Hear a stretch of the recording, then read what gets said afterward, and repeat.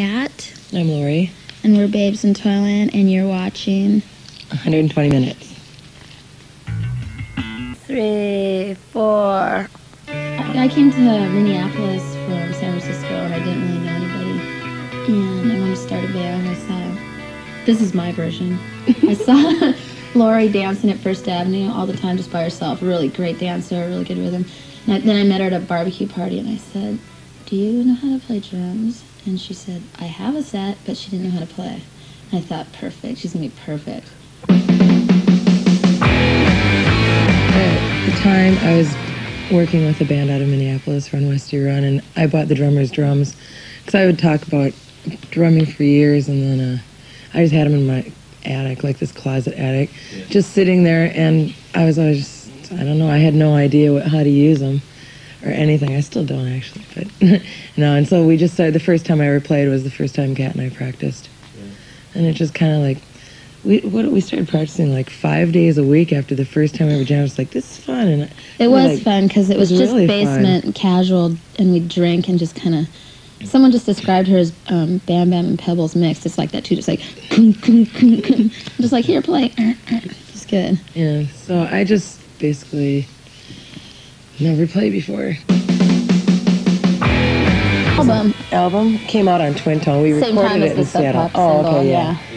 We just slaughtered like 17 songs in a day, 2 days or something. Yeah, like a day and a half. Really just like that, and we used 2 on a Sub Pop single and 1 went on a CZ compilation, Teriyaki Asthma, and then dropped a couple of them and then put the rest out on Spanking Machine. Joke or whatever, but I read that Spanking Machine and Two Mother were conceptual titles as to, was that meant to be a joke or not? There was a thing for that? There's no joke. Our music is no joke. No.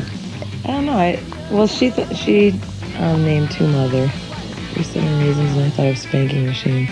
When actually, everything goes together. Like, she thought of Babes in Toyland name and just little themes offshoot from that. And it's not really conscious. It's just kind of unconscious. Kind of keeping the theme in a way, but you know, they're also, I think, good titles.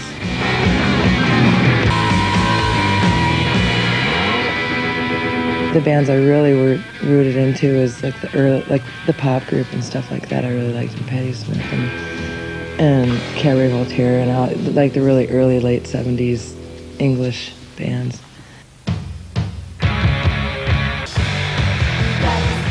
You just want to express yourself and be honest to yourself, and that just comes out.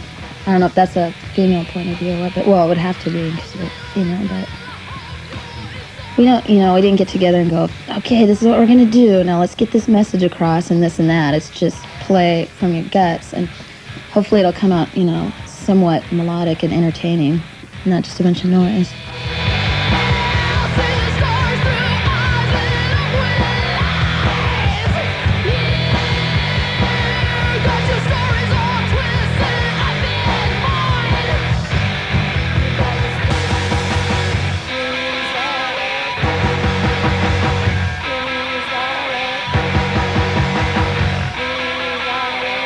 How about aspirations for the group though? Would you like to see it? Just continue at this, you know, just continue doing what we're doing, you know, as soon as we start getting all fluffy and old and stuff like that. I mean, I think people should just know when it's time to quit. There's a lot of bands that should have just ended it a long time ago, but they just continue, and then you just kind of like, every time you see them, you just go, oh God, not them still, you know. Foresee your demise before it happens. That's really embarrassing. But just continue doing what we're doing and see where it takes us.